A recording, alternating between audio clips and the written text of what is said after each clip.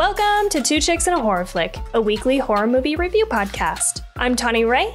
And I'm Felicia Connor. Subscribe to get new episodes every Wednesday. We dive into trivia, drink a little whiskey, and of course, give our no BS opinions. Join our Discord server or message us on social media to talk all things scary. And if you like the show, consider supporting us on Patreon. You can find all these links on our website, twochicksandahorrorflick.com. Thanks for listening. Now let's get scared. Hello, everyone, and welcome back to the podcast. Today, we have a very special guest episode, so we are joined by Sergio and Cody from the Horror Bandwagon. Welcome! Hi! Ooh, we sounded way too synchronized. I should have gone low. Yeah, what's that called? Harmonizing? That would have been good. Yeah, I know, right? Boys to men level. Yeah. Thank you so much for being here and being a guest. We've been planning to do like a swap because we're going to be on your guys' show here shortly too for what feels like a year. Almost. I know. It's crazy. No, well, first off, thank you for having us on. Yes, we've been honestly on your bandwagon, just like, you know, like hearing you guys, seeing you guys everywhere. And it was like, this needs to happen. We initially wanted you to be on our podcast like a few months ago, but life happens. Life is life. But we are now making it happen. Of course, we're just going to squeeze it into this month. All divine timing. It was meant to be today. Really? Yeah. So you guys brought to us Unfriended, which we'll get into here in a minute. I just wanted to say it up front so that I didn't forget. Just so everyone knows, you clicked on Unfriended, the episode. Yes. But do you guys want to give a little background on your podcast for anybody who maybe hasn't heard or listened to you? Yeah, absolutely. Well, we are the Horror Bandwagon. My name is Sergio. And my name is Cody. And pretty much our podcast is about how I am the horror lover and Cody is not much of a horror lover. Yeah. He is borderline, very much of a skeptical person. He breaks things apart like bit by bit. He's very much of a person who's like logistical. He needs to pick this apart. But at the same time, he is very much of a scaredy cat when it comes to horror movies. A lot of things trigger him. So the whole premise was like, let's try to have a podcast where it's a journey of him trying to love horror and all its little nooks and crannies of the genre.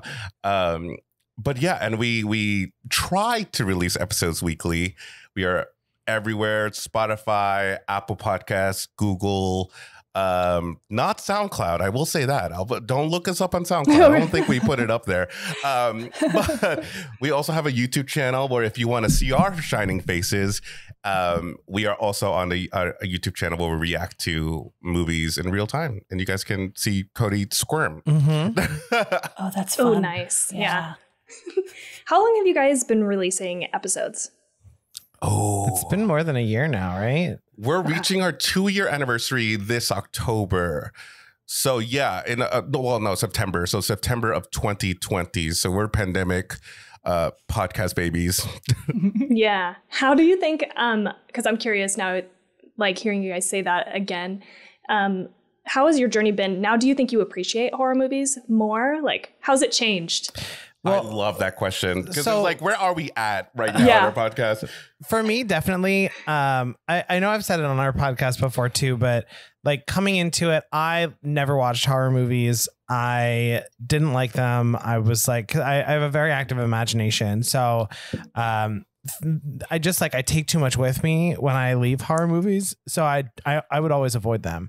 And horror to me was always very like monolithic. I just like when I thought of horror, I thought of like Saw, just bloodbath and for no reason. Like, and I didn't really appreciate all the nuance that horror can bring. So I definitely have a like brand new appreciation for horror. There's still a lot of subgenres that I prefer to avoid, but I have at least learned that horror is not just like one thing. There's so many different types of horror out there, and some of them I actually really enjoy. Nice. Awesome. That's cool. I do feel like a lot of people feel that way who aren't into horror. They think of like Friday the 13th or something, and like that's it. That's what horror movies are, all of them. But there's so many different, or like, really just cash grab like stupid, type movie, or like the torture porn type stuff. But which is we're still getting there. We covered Saw previously in our podcast, and that was a rough, bumpy time. Cody still is not on it. And I was like, what would be great for our YouTube channel? Let's cover the whole Saw franchise. We were literally on the road. I was actually super nervous because he was like, no, we are not doing that. And I'm like, okay. I was not quite so animated. There. I just said, no, we're not doing that. We'll get there though. We'll try to entice him into doing it. My biggest problem with Saw, and you can go listen to our episode on it for the full breakdown, is that I feel like the super complex one person is watching another person thing would just completely fall apart because he was on the floor the entire time. So there's no one to enforce this circle at some point. But there is like a story to it. Yeah, I guess. Not that the story kind of matters in those movies sometimes, but there is a story that you're following. Mm-hmm. They're not just torture porn movies. Yeah. I mean, we're fans, so. So I'm sure at some point we will sit down and watch the rest of them, and we'll see if my opinion changes at all. You mentioned there's genres that you don't like. What are some of your favorite genres to watch? I love a good horror comedy. I knew you were going to say that. That's his safe spot. That's his like perfect movie that can incorporate comedy and horror. Well, and like I learned that like some of the movies that I would not consider horror movie that I loved, like Zombieland, are like falling into that category. Mm-hmm. What's one of your favorite horror comedy? Because that's one that isn't our favorite genre, but I do have some favorites within there. They really have to grab me for me to like it. What are some of your favorites? I mean, Zombieland is definitely up there. I feel like you can't really call Scary Movie a horror comedy because it really is just like a parody movie. Yeah. There is one that you really liked, and I forgot what it was. It was like, is it Dale and Tucker? Oh yes. Tucker and Dale versus Evil. There we go. He loved it. He had the time of his life with that movie. That's my favorite one of horror comedy. Yeah. I would say, for both of us, we're like, that's one of our top faves. We talk about it every time we go to watch another horror comedy. I feel like we compare it to that one. Yes. It's perfect. I loved it. That was the first time watch for both of us when we watched it, and I loved that we were like, okay, cool, we're on the same page here. Yeah. Have you seen the other one that guy did, Little Evil? No. I've been meaning to actually. Was that released on Netflix? I forgot. Yes. Yeah. Okay. Yeah. I haven't seen it, but I know the premise. Yeah. I don't know if it was as good or funny, but like it's like a similar humor style, highly recommend if you liked Tucker and Dale versus Evil. Yeah, my husband does not like horror movies, but he loved Tucker and Dale versus Evil. So I think maybe horror comedy might be his thing. So if we're watching that he's willing to watch with me. Other than that, he gave The Mist a 0. He just hates that movie.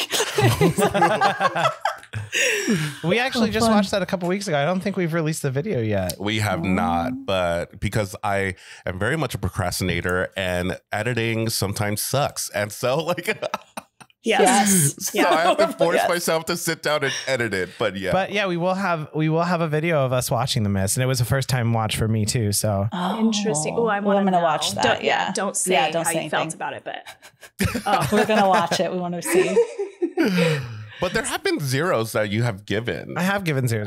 And like low numbered ones. So one that I personally love found footage ones. Like some of them get really creative and I just am so enticed with them. I know some of them are just garbage, but I just can't help it. Like I really do like it. And those are kind of the ones that freak you out the most. Yeah. Like not even on a like how good is this movie scale. No, he just is genuinely scared. Well, they get too real for me because I can literally see myself being the person carrying the camera that got found. No, yeah. We covered Creep in our second season. And the whole I always tell this story because it's just a perfect story to tell you what podcast we're about. So we're talking about it. We're having such a great discussion. I'm like, oh my God, he loved this movie. This was great. When we get to the ratings, he was like, oh, I'm going to give it a 2. I'm happy with never watching this movie ever again. And I'm like, what? It like broke my heart. I was like, how dare you? Oh my soul. I know. I love found footage also. That one specifically just got way too real for me at some point. And I was like, it takes me back to like my early 20s when I was single and just like going to meet up with people. And then like you could just like get murdered. Also, you're talking about a life before me. So you had a life before me. Okay, cool. No, I'm kidding. I'm wondering then, so you said a 2 because you never want to see it again because it was too terrifying. So are your low scores mean that they're very scary and so I should watch all the movies that are scored low? Yeah. I mean, I usually balance it out by like, I will give movies that really scared me a high score if I still enjoyed them. What gets it down to like a really low score for me is if I like, it really got way too much for me, or I just like hated the movie. There are a couple that didn't even really scare me that much. I just like, this was not a good movie, so I'm not going to give it a good score. Okay. Gotcha. But yeah, I think the majority of the ones that are scored really low are the ones that scared me the most. Haunt was one of them. Yep. Oh yeah. I think that was a scary one that really got you. I can't believe I had just seen Haunt, I think last year, and I can't believe that I somehow did not watch that movie. I haven't seen it. Yeah. We're saving. I think we're gonna save it for October. Okay, nice. It'll be a good one to cover in October. Mm-hmm. Yeah, for sure. The first time I watched it was when we did it for the podcast. So no shame. Thank you. Everyone still likes me. What for both of you? I'm curious. What is one of your favorite episodes that you've done? So mine would be last year for Pride Month, we did all LGBT themed movies, and we covered a movie called Hellbent that I really truly enjoyed. That it was like not a good movie, but the story is like it's all a bunch of friends who are all gay, and they go to a festival and then just like slowly get hunted down by this like faceless and also shirtless character. Lustily man chasing after you. I mean, that movie, that month, like the Pride Month theme that we had, it was so much fun. We covered Seed of Chucky during that month, and that was such a fun episode because we do defend Seed of Chucky because I just feel like it's bonkers. It's not really good, but I do enjoy it. It's such a fun ride. So that was really, really fun when we did like a high school slasher month. And we talked about Jawbreaker, which, I mean, you can debate whether or not it's horror, but we just wanted to have a reason to talk about Jawbreaker. So like, yeah. And most of our guest episodes were so much fun because we just loved hanging out and just talking with other podcasters and other horror podcasters and their point of view. So all of those are really, really fun.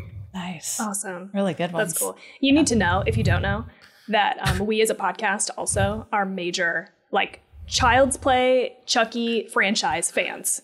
We're here for the whole thing. Oh my God. Perfect. I don't know if you can see this. It's really tiny back here, but this is my VHS, my bootleg VHS of Child's Play 1, 2, 3, and 4, all on one from my uncle. It's like one of the first horror movies I've ever seen. Let me even grab it. I'll cut this out so that people don't have to hear me getting up and out of my chair, but it says... Oh my God. Child's wow. That is so cute. Masking tape. Very very official. I wish I still had all my VHSs. I look at everyone's posts online and how everyone has like all these vintage VHS collections, and I'm like, damn, I really did a bad job. I look at Yeah, I don't know. For me, mine too. Yeah, I'm like, the space that it takes up, I don't know. I'm just... I think it's cool for other people, but I'm like, where in the fuck would I put all that? You know what I mean? Same. So bad. But once we get a house, I'm gonna consider that moving forward, being like, I need a basement where I can keep my horror memorabilia. But yeah, that VHS is awesome. Honestly, the Chucky franchise is one of our favorites. And honestly, when the TV show came out, we didn't expect to like it as much as we did, and so happy that Don Mancini, who is a gay man and a director and still has this long running franchise, we just like, yes, love it. Yeah. He's amazing. Yeah. That's so cool. Yeah, I didn't expect, I knew I saw it before, but it had been such a long time. And when we watched it for our episode, I don't know what happened. Something broke open in my soul and I just loved it. I loved it so much. I fucking binged them all. I binged them all like straight through. And then my daughter, who's 8, she saw me watching them and she wanted to watch one. So we watched one that was more silly. She loves Chucky. Like, yeah. Oh my God. Yes. They're so entertaining and so good. I want a Chucky doll real bad. You know, they have good guy dolls at Amazon. Mm-hmm. We're aware. I bring this up every single birthday. I'm like, if you want to get me a Chucky doll, they're for sale. I need them. I did have to run it by him though, because I don't want him to be like scared if there is a Chucky doll in our house. I am only half joking when I say that if we get a Chucky doll, we are getting like a lockable glass case a la Annabelle that it will live in. Because I know that this one will just like move it around the house when I'm not paying attention to try to scare me. It's going to be our elf on the shelf. Mm-hmm. Like when we have kids. Love it. Yeah. I was like, all right, kids, place Chucky where you need to make sure you scare daddy. I love that. Yes. My daughter's girlfriend, she works at Amazon and she sent me a picture of just this row of good guy dolls. And I'm like, oh my God, I love this. I love it. No, you know what my favorites are? I don't know if you've ever been to like the dollar store versions of the Chucky dolls and Tiffany dolls. They're just like always really like not proportionate, right? Like their heads are just like ovals and really weird, but they're kind of like those childs are like, oh, I love you though. You're loved no matter what. But yeah, I can't wait. I need the dolls. I need Chucky, Tiffany, and Glenda. I need the whole family. Yeah. Yes. Eventually. Yeah, me too. That's awesome. Unexpected mutual love for a franchise. And then just kind of round that out. So Sergio, are there some favorite movies or subgenres on your end that you love? Oh, just overall, you know what I realize now? So I'm 30 years old. I'm going to reveal my age. I'm done. It's all downhill from here. No, but like at 30, I just realized what one of my like favorite horror movies is. And I realized that it's Carrie. I do love Carrie. That movie I can rewatch over and over again. I love the soundtrack. You know, and it's also my first Stephen King book that I read. And even though it is different from the book in aspects, like I really do love it. So I have to say, and this is the first time I'm saying it out loud, one of my top favorite horror movies is Carrie. Oh, nice. I love that one. It's a good one. Love it. I can't wait. We're going to cover it for our prom theme next month, I believe. I like how I'm asking you, even though I create the months. I'm like, do you know? I believe that we are watching that for the podcast. Yes. Yeah. So I can't wait. So good. I loved watching and talking about that movie. Mm-hmm. Do you like the other renditions of it? I have not seen the other renditions. Only that one. Only that one. Like, you know which one I'm talking about. Only the original with Sissy Spacek. I've seen the remake and I liked it just because I think I saw it first. I had not seen the original Carrie. I actually don't think I've seen the original Carrie until we watched it for the podcast. I'd seen like scenes obviously from it, so I felt like I'd watched it, but I watched the newer one first and I liked it because it's like basically the same, you know? Yeah, it pretty much is. I think it was a little bit more faithful to the book, I want to say. I haven't seen it in so long. The remake, we're talking about the one with Judy Greer's in it and Chloe Grace Moretz was Carrie. Yeah. I don't know. I need to rewatch it and collect my thoughts. But there also is, I think, a made for TV version one, which is a lot longer. I haven't seen that. Me neither. But I can't. If I have to give you my official rankings, I need to rewatch the films in order to give you that. But the Sissy Spacek one will always come out on top. Oh, did you? Oh, since the franchise of Chucky is so good and we're talking about the remakes, what did you think of the remake of Child's Play? Oh, boo. Thumbs down. I'm going to tell you when I was so on board up until the movie came out. Yeah. And my thoughts have settled. I was like, yes, I actually like this idea. I was so gung-ho, right? Yeah. I was looking forward to this movie. I was dragged along to it. It was the first one that we saw live together. That was before we created the podcast, right? Yeah. It was. Okay. But I was so gung-ho about it. And then afterwards, and when my thoughts have settled, I'm like, yeah, not good. And no wonder they didn't really continue with that, and it's disappointing. But then now I have such a major respect for Don Mancini, and Don Mancini has gone on record to be like, no, I really want nothing to do with whatever they're doing. Yeah. And I was so like, why are you being like that? But now I'm like, no, I totally get it. Like, yeah, cosplay is like his baby, and someone decides to do their own thing and not have anything to do with it. It's so like, I totally get it.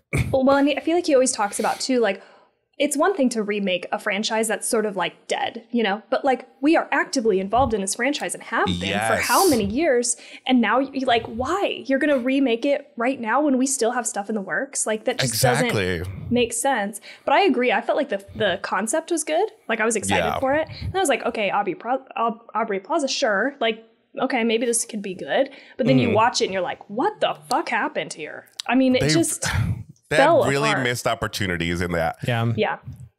Also, I do apologize. I have a concoction in my hand, which is this here. It is. I've never had caffeine with tequila before. Oh. So, but it's what is it called? It's like it's Patron. Sort of, he has coffee Patron. Coffee Patron. Oh, okay. And so we have made sort of a twist on a White Russian.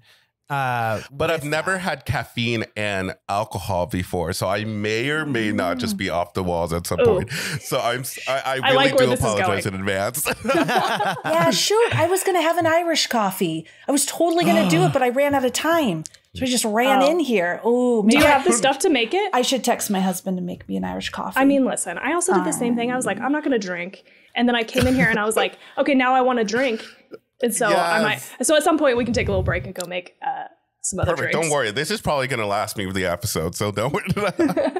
But okay, just to clarify, it's coffee flavored Patron? Yeah, it's coffee flavored Patron. I think it's a little thicker. Mixed with iced coffee and milk is what he's drinking. Okay. Gotcha. Yeah. I didn't have anything like to fluff it up. Like we didn't have chocolate syrup or vanilla syrup or anything like that to make it fancy. So I was like, all right, we have milk and we have coffee and we have sugar. All right, let's just do that. How does it taste?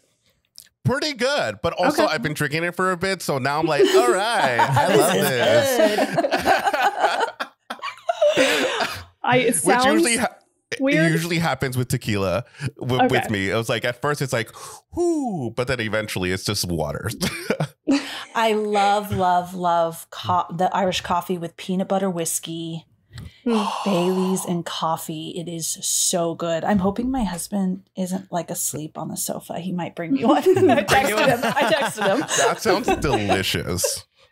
So this is a great segue because that's what you're drinking. So, Cody, what are you drinking? So I am drinking a local cider that is called Hop Lemon Sherbet Cider.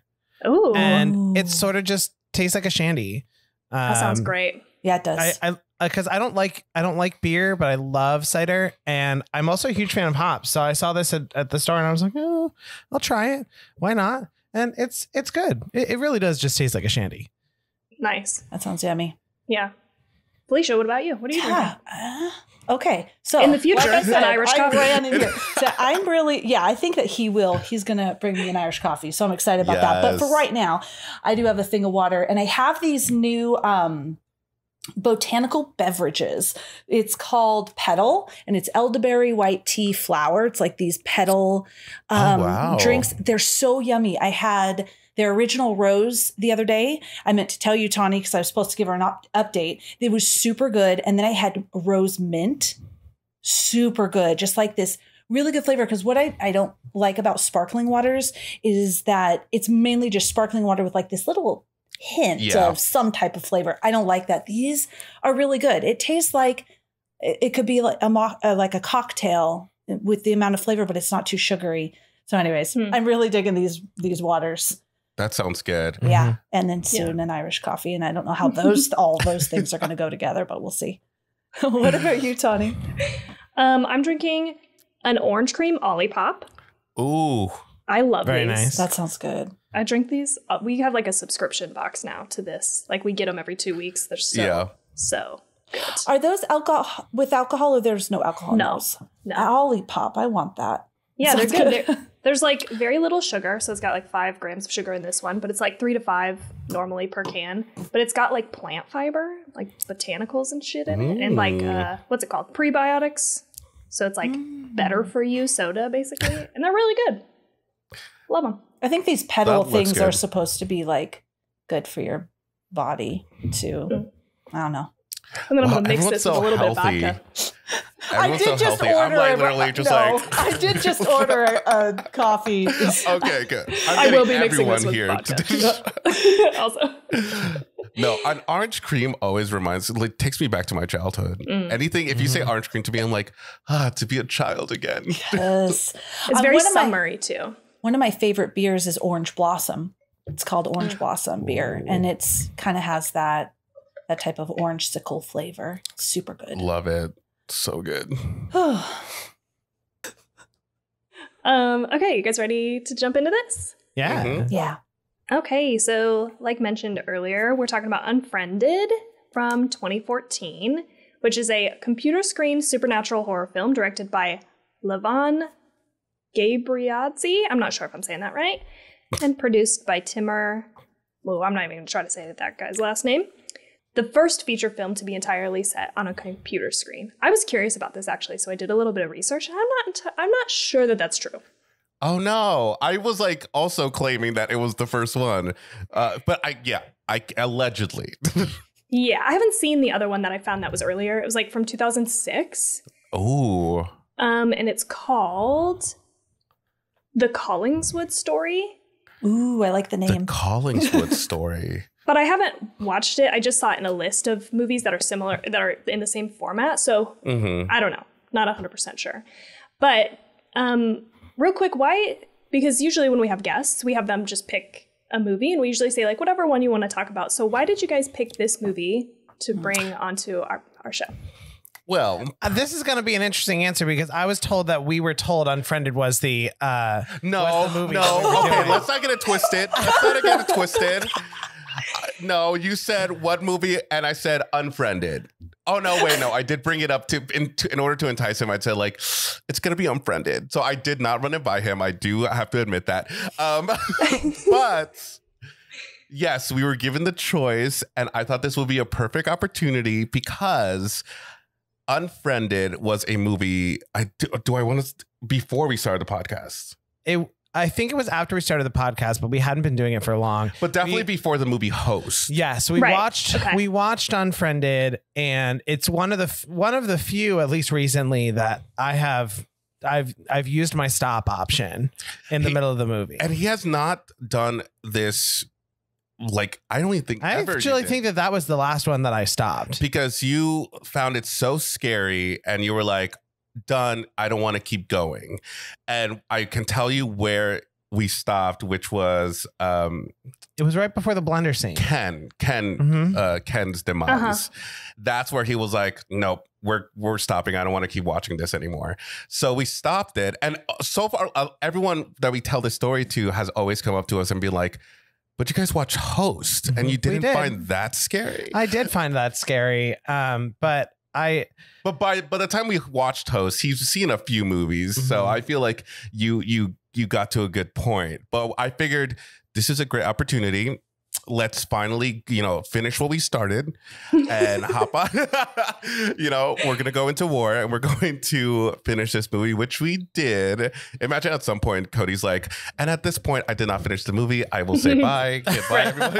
I'll just sit here in silence. But yeah, that is why we chose it.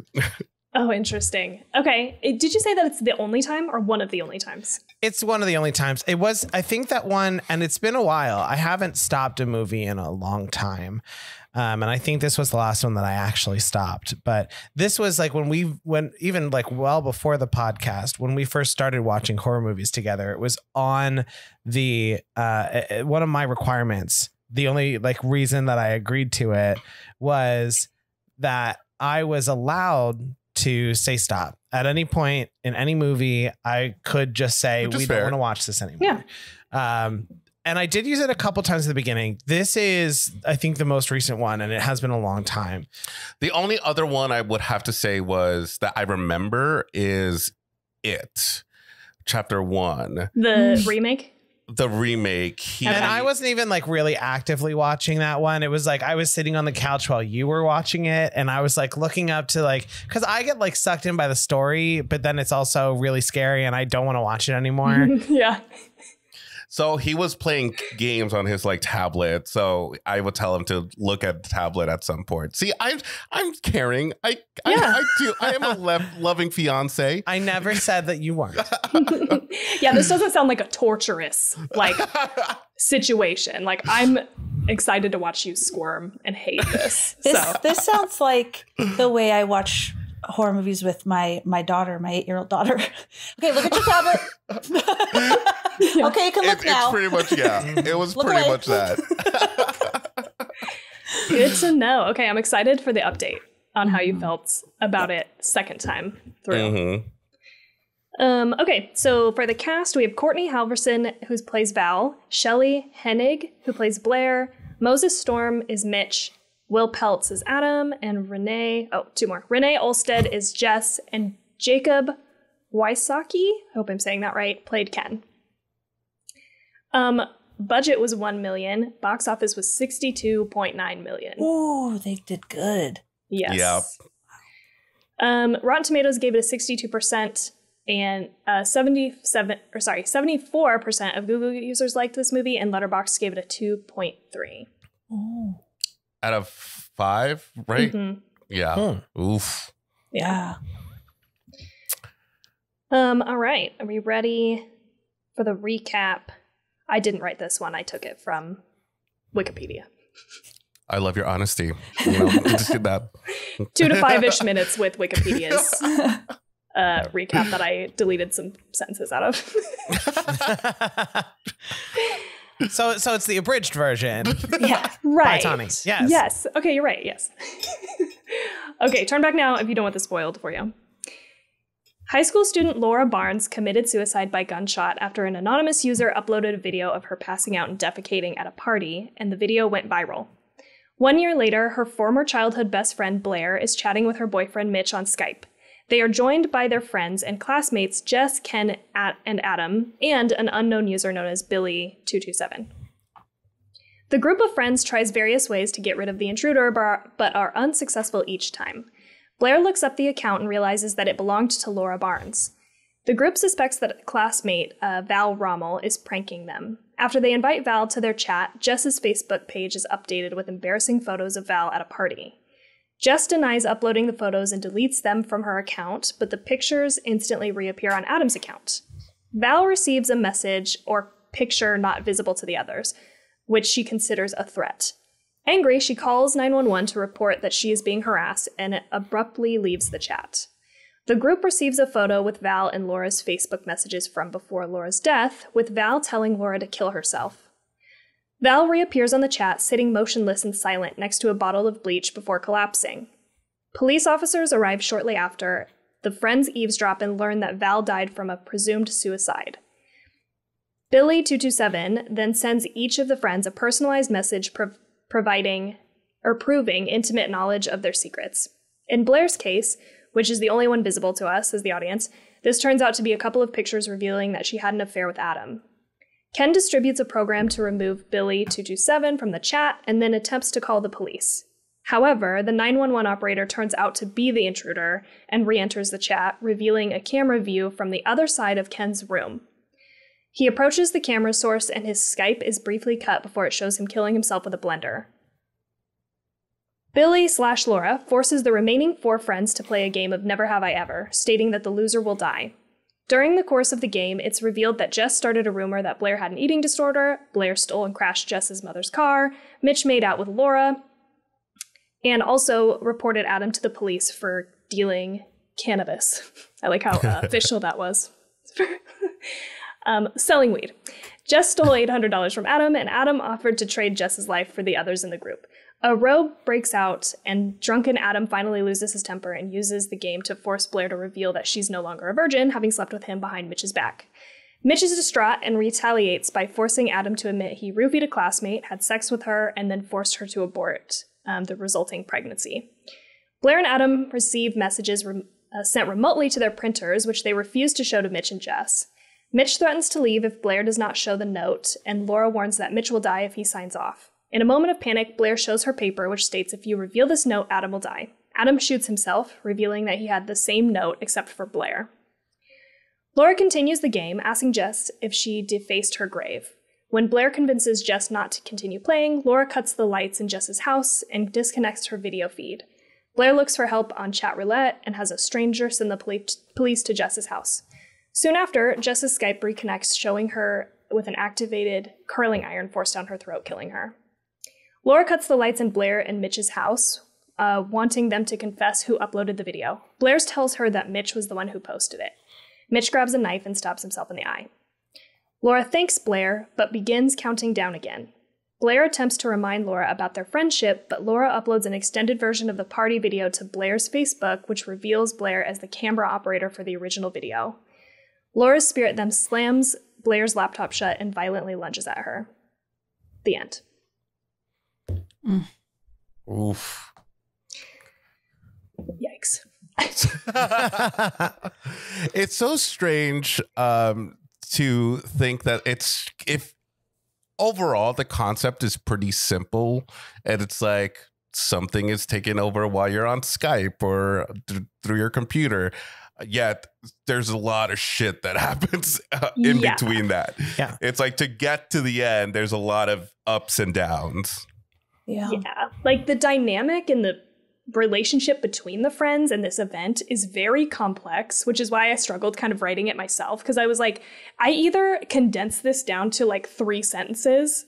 It's like a girl is bullied and commits suicide and then, possesses this friend group through technology and they all die. Like either that or it's like you got to tell the whole thing. Like exactly. You really do have to tell the whole thing a little bit to be like, no, there's a lot why this is important. There is, because overall there is a little bit of a lesson here about like bullying and cyberbullying, and that as much as we're all kind of have this facade, we're all guilty in some sort of way, or took part in that, even though you think that you didn't, which I like. So that's why it's like you can't really sum it up in 3 sentences. There's a lot more.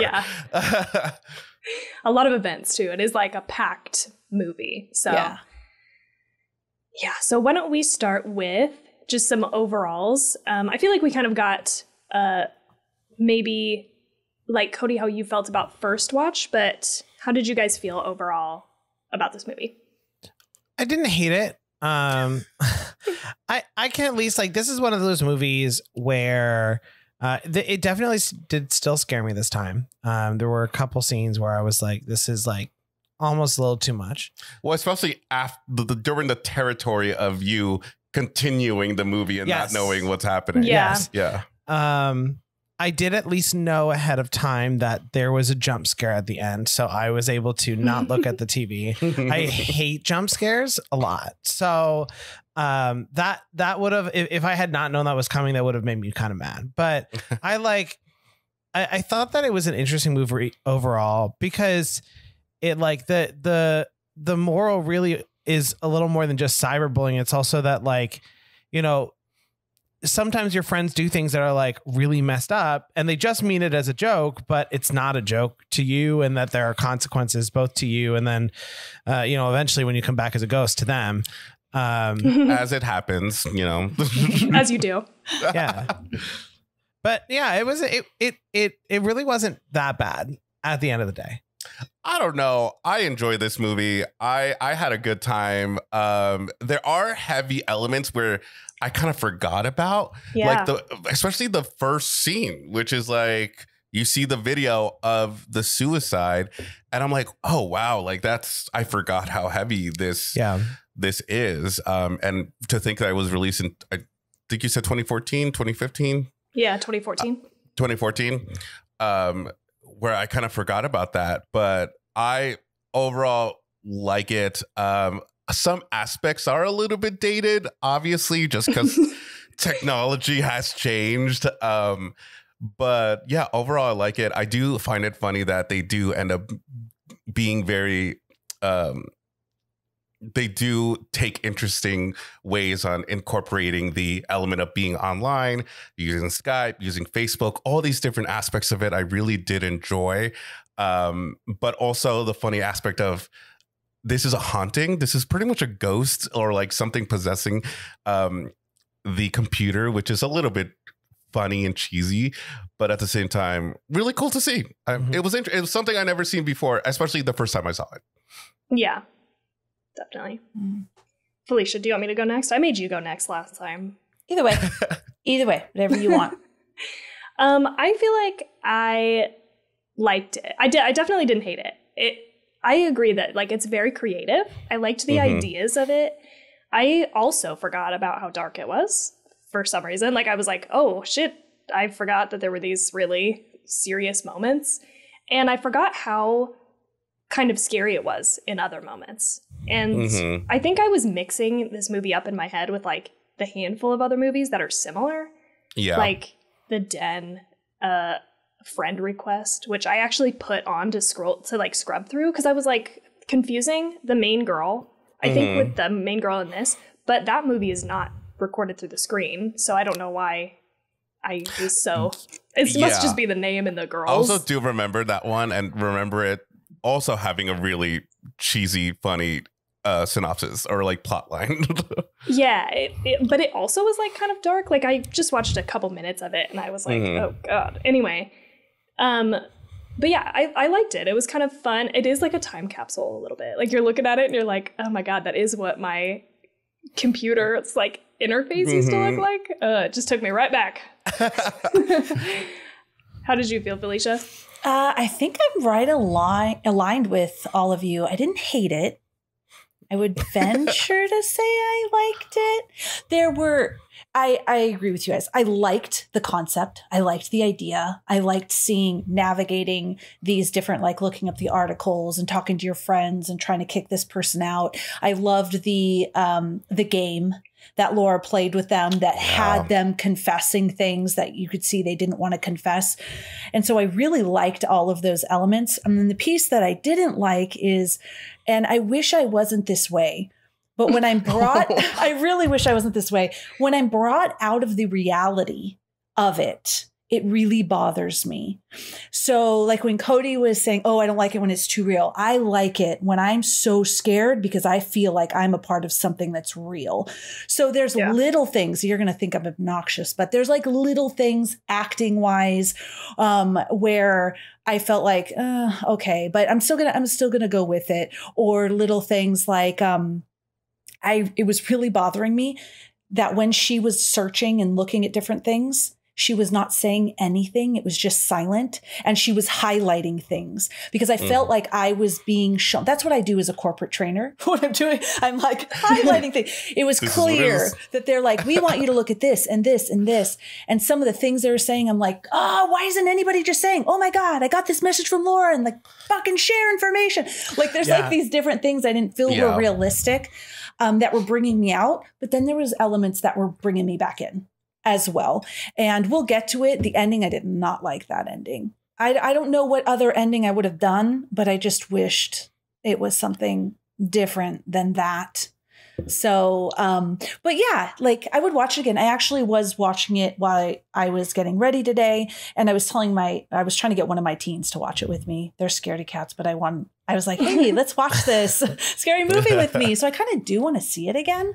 Some of the pieces when I watched it again, I was able to see some stuff that I didn't notice before. So that was kind of fun. But yeah, that's how I'm feeling. Yeah, I actually think that it's really funny you bring up that like there are times where the movie is clearly just like doing exposition via making you read the screen, because there were multiple times where like you would look, you turn to me and we're like, wait, they've been on Skype this whole time and nobody is saying anything.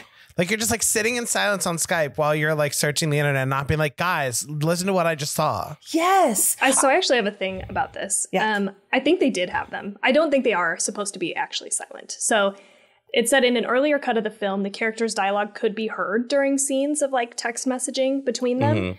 But in the final version, all of that background gets like brought down. And I think it was a conscious choice of like, it's too much to be listening to these people talking and trying to read what they want you to read on screen. I mean, I'm going to give two thoughts here. One, where I'm like, I feel like it probably would have added to the anxiety and the suspense to keep that noise in the background, to be like, oh my God, so much is happening. But like, you know, it's an experience and I would like to experience that. But at the same time, he probably didn't intend to do this, but I'm giving it the benefit of the doubt. Maybe it's because we're in the POV of Blair and we're just, you know, cutting their voices out because we're focused on this. So if someone were like, Blair, did you hear that? We're like, oh, yeah, I forgot, because we're Blair. We're the POV. That does happen once. Like there is a moment where somebody's like, Blair, hello, like talk to us. And then we go back into it because we get that like Paranormal Activity sound. I don't know if you guys heard it, which is like, oh yeah. I didn't whenever catch something's like scary happening. Every time there's going to be a ghost doing anything, it's literally like always a bass this is an line, unofficial like, Paranormal Activity movie, because they have that like just low vibration that you can hear every time the ghost is going to do something. Yeah. I missed out on that because I had Which to turn they way down. like. Yeah, it's like directly from Paranormal Activity. It seems like they use the same sound. Yeah. See those moments. Oh, sorry. Go ahead. No, go ahead. Mine was a whole different thought. I was going to say, I felt that that's what we were experiencing, is she was tuning them out. But then I would like her to say something. It was just silent clicking. So at least give me the people talking in the background, even if it's lower, or have her saying, what the fuck? Or what? Holy moly, whatever they're going to say, like she's clicking around, or like, what is this? Holy shit. You know, just some reaction versus now let me show you all of these things that we're doing here. Do you see this right here? I'm going to memorialize her account right here, you know? Well, because it also feels a little disconnected when she does go back and we get the actress of who we're supposed to be just being not affected by it and just going back into it, which makes it feel like, all these like clickings around happened afterwards and they added it in, you know? So it wasn't as consistent, the reaction or being in, which is hard. I get it. It's probably one of the first, you know, obviously we had another one that came out, but one of the first that we're trying to figure that out. Having this like found footage screen movie. Yeah. I had a random thought. I forgot what I was going to say. Oh my God. I can't get over that Kim makes salsa in a blender. I'm just going to completely change the subject. That's a good point. You don't mix. I would. I don't mind. My husband makes salsa in a blender. Yeah, I don't think that's bad. I guess it depends. Personally, you can just make it like just as is and mix it together, or make like a whole puree. Well, like in my husband's defense, I think it's like a food processor thing. It's not like the blender I use for my shakes. But yeah, I don't know. Well, bringing that up, that was one death that I was like, I mean, it was gory, but I felt like it was a little corny. I don't know. Yeah, I can see that. This is actually the part of the movie that I originally quit because all of a sudden we just had like the view of him from the background, like through the vent. And that's when I was like, nah, I can't do this anymore. I do think, how do you feel about like the rest of the movie? Because I feel like you quit during the most scary, it's like the hype. That's the scariest moment to me personally. Yeah. Yeah. I mean, I was able to get through it because I think like 2 years ago when we first watched this for the first time, we afterwards, because I at least wanted to like know what happened. I think we watched like the Dead Meat video. Oh yeah, we did. So like I at least like knew sort of what happens with the rest of the movie. I don't know. Because I do agree that like that was the scariest part when like you thought that you could get away from it. I think the only other really scary part was when Adam called 911 and then like you have the normal conversation. Then they're like, and then it's clear that he's talking to the ghost. That was the other part that I was oh no. You also were very shocked by the death of Mitch, which is the knife. Yes. Like knife down, which was for me shocking because I kind of forgot that they had this kind of gore-esque stuff in it, which is weird because I have this other thought where I was like, I feel like they could have pushed it a little bit further. I agree. I feel like they could have definitely, amped it up a little bit more. I hated the blender scene because I felt like it was your stereotypical 2014 jump scare where it's like cuts in and out, and I'm like, all right, cool, we're done with that, I guess. It's also like it's the exact same thing that is so, I think, overused now of like the person who drops something down to the garbage disposal and has to like reach down into it. Yes. It's literally the same thing. Yeah. Yeah, I agree. It's already rated R. Like, and I'm sure that they did it for budget reasons. Yeah. But it's like, I do wish there had been a little bit more. We're really cutting away so fast that you barely get to see what's going on. And I think it kind of takes away from the like heaviness of it, of like, you really can be injured by these events, right? Or this ghost. Yeah. But I do think that that's the scariest point. And Felicia and I have talked about this multiple times. Well, I think one of the scariest things that I can think of is the idea of somebody being in my house, like without my knowledge. And like the fact, like, so that's why I think that's the scariest moment, is because like this thing has been placed there for who fucking knows how long. And now it's like right behind him. I don't know. That was very scary. But then it kind of, I didn't hate the deaths, but I did feel like, that's just a scarier thing to me. I agree. That is like that is one of my fears. There was a point in time where like I would like after I locked up, just like go ahead and double check all the closets, like make sure that I'm good. Smart. But I something that I think that I both sort of liked and I feel like they could have pressed a little bit further is I really like going through the webcams and how you had all the stuttering and stuff from the webcams. And sometimes you would have them like they'd be moving around and then it would do that thing where like their face would like sort of half freeze in one portion. You could like still see that they were there in those frames while they're still like over here because the camera hasn't fully caught up yet. Something I wish that they would have done just to like further press that like they are all being haunted. It's like, like sort of like have her face sort of like show up in those glitches. I think that was something you could have played up a little bit more because the glitches did feed into the scariness that like you just like it was almost like there was the even further breakdown of communication between everybody because you're constantly fighting your poor internet connection. Very scary. Bad Wi-Fi. No, we're fucked. Yeah, this is so true. I wanted to just say I agree. I loved how the one guy. Oh, what's his name? The one that the blender guy. Ken. Yeah. So Ken gets up and then we as an audience go, oh, and then everyone kind of reacts together. Like we're all on the Skype call. Wait a second. Ken, get up again. And cause we're thinking it, we're probably saying, oh my God, wait, look. I love that how he went and he was like discovering. I thought that was so cool. I just thought his death was a little, he's like, in the blender. And I don't even remember. Was this like head in the blender? How does that even, it was like, I think no, his throat was on the blender, on the blade. Yeah, but like the like glass pitcher broke off at some point. So it was like just the blades exposed. Gotcha. Yeah. Oh, that's pretty gross. Okay. Yeah. But you really have to kind of like get there in your head because I don't think they like show you. You just have to assume like, oh, okay, now the top of the blender is gone, I guess. And yeah. I will say one more thing. Sorry if I'm keeping from the next topic. Oh, the next topic is whatever comes next. Yeah. Oh. Perfect. But I will say, okay, one, the main actress here, Blair, I do appreciate her acting here because we covered the movie Ouija from 2014, and she's in that, and her acting is not good in that movie.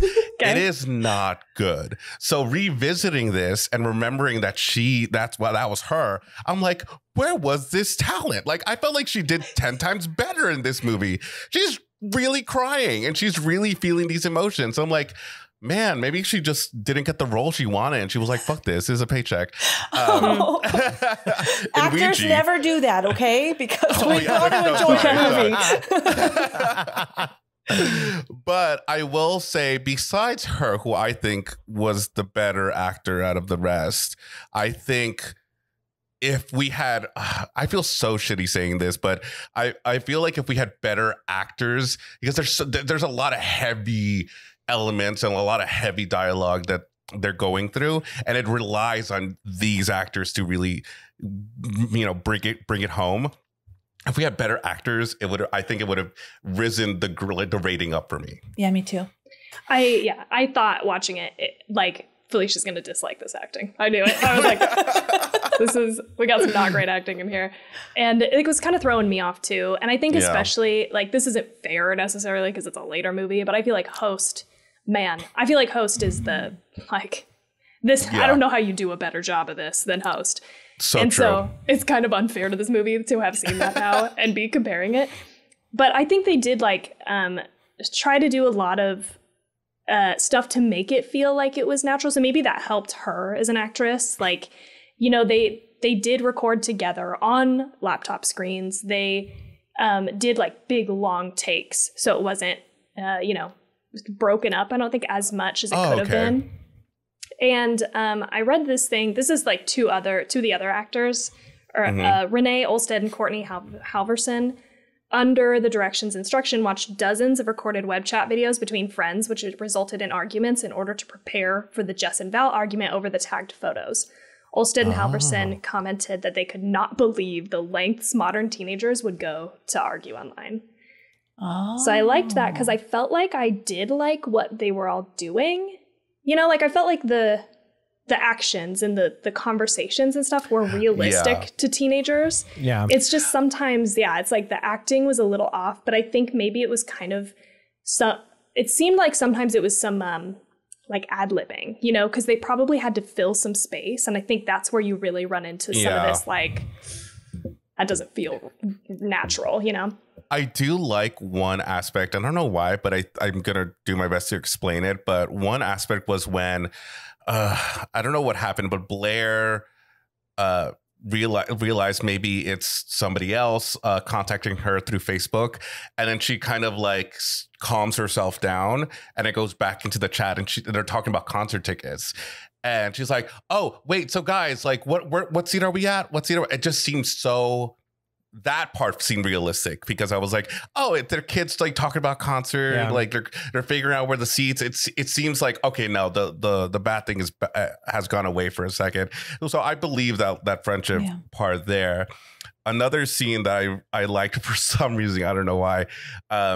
Jess, I want to say, who's blonde girl? I think that is Jess. Yeah. Mm-hmm. Jess. When they're during the argument between them, between her and Val. For some reason, when she's like going in on her, she goes like, oh, wait a minute. Did you just call me trash? You just called me trash. Like, I was like, I couldn't help but laugh. I was like, all right. I like how the rest of the argument also becomes about trash. Like, who's trash and why at that point? Like, I did that again. It's just so real. I feel like that would have been me. And I was like, oh, yeah, you are trash. I am saying that, okay? Yeah. Sips tequila coffee. You know who I think was the best actor for me is Ken, actually. I felt like there wasn't a moment to me where I was like, this guy feels like somebody pretending to be a teenager. I don't know. He had none of those moments that I can remember or that I picked up on where it's like, oh, I can tell you're filling the space, I don't know. Maybe it was because he felt so different from the rest of the characters in his personality, but I would say my favorite, I have it here, the character I liked the most, or that I thought did the best job was, and he's not a likable character, but Adam. I think right from the beginning, I was curious if he really was like drunk or stoned, because his eyes were glassy. I didn't like the gun piece. I literally was like, you just showed up to a conversation with your friends with a gun. Like, I know they need the gun in the environment, but I think that could have came up where he was like, I'll come over and I'll beat your ass to the little the ghost guest in the Skype when he's doing that, and they're like, come on, stop Adam, and he could be like, my dad has guns, I will come over there, trying to be a tough guy, but instead he picks up this gun, he's like, rah, rah, rah. Like, oh, I was like, whoa, what the hell is happening here? But other than that, I was watching him all the way through, and I enjoyed his performance better than all of them. The lead girl, towards the end, as it was picking up, I really liked her. And I liked her in moments as well. But that's who I jotted down. I did, sorry, not to cut you off, but really quickly, I did read that, I don't know if the lead girl knew this, but at least the rest of them, they were told that they were innocent during the whole time, during their duration of the movie, until they saw it and realized that they also took part in the bullying. So, which also was like, that's so interesting, because you kind of have to, I mean, you can be a good actor, but it would be really nice to have them actually really believe 100% that they are innocent and they didn't mean to, even though there are moments that they'll reveal that Laura also is a bully and a mean person. Yeah. I was gonna say, I actually thought, while we're on the topic of the acting in here that was good, which sounded a lot shadier than I meant it. I know. I actually thought that Mitch's acting, like, especially after he found out about the affair between Adam and Blair, I thought was really good. That he, like, the sort of, like, he knew that he needed to still be on chat because he wanted to not die, but that annoyed me. That scene where they were just the whole, I do like the concept of them having a printout and they read it and they're like having to, because you as an audience member also don't know what the fuck is happening. Yeah. So when they reveal it, I'm like, bro, Mitch, just shut up. Just stop. But I guess it was effective. Because I was reacting to it. Yeah. Yeah. I also liked this idea, and I actually even thought in my head as I was watching this, I think I had a thought about Child's Play 2019, which I was like, this is what that could have been, Because there's like this concept of like, oh, it's connected to like anything in your house that is connected to the internet. So I like this connectivity, it's not just the computer, it's your phone, it's the printer, it's the lights. Like if you have a smart house, anything that's connected to the internet, this thing has access to. They only did that a couple times in this movie, but I liked that it extended beyond the computer. It made it feel less escapable. Yeah. Agreed. Yeah, during those scenes with Mitch, again, I think when things started to amp up, people got real good. Like I thought Jess was believably terrified as well. Yeah. I have right here prom sex. So this was in the beginning. This felt like an ad lib sort of situation. They're flirting and she's like, prom's the night. And he's like, really? You're not lying to me? You're not lying to me? I'm like, fucking, this is not realistic. And then he's like, okay, cool. Woohoo. Yay. And I'm like, okay. I hope this gets better. Followed immediately by him pulling out a knife to get her to take her shirt off. Yeah. Ooh, I like it when you're violent. Okay. These kids. I was like, okay, we're in for it now. But they did, as things got escalated, I thought that they got better. No, that's actually true. I do see as it escalates that they got better. I also like the Never Have I Ever game. Yeah. Was really effective idea to introduce that. And I mean, the only thing that I will say that, I mean, I'm surprised you haven't brought it up. The whole idea was like, why don't they just turn off their computers? Why don't they just log off, turn off the Wi-Fi, leave your house? I did read somewhere that the director apparently, his not excuse, but his reasoning was that, because we're also addicted to our technologies Yes.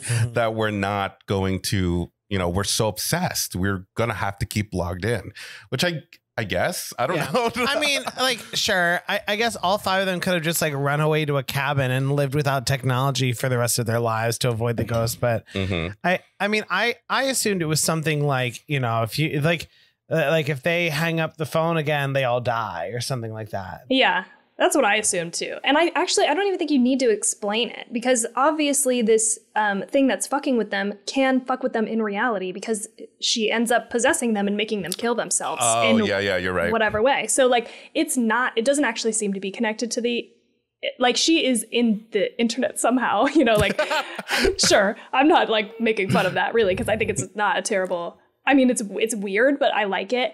But she also can affect you in physical reality without the use of like the internet. It seems like the ship has already sailed. You've already interacted with her. So, and I think they explain that with Val too, because Val, like, she's like, you know what, screw this. I'm calling the cops. I'm signing off. But they still got her. And then like she comes back and she just drank a bunch of bleach and now dies with her poor dog in the background. Oh, I know, that was sad and stressful. I was like listening to that dog bark.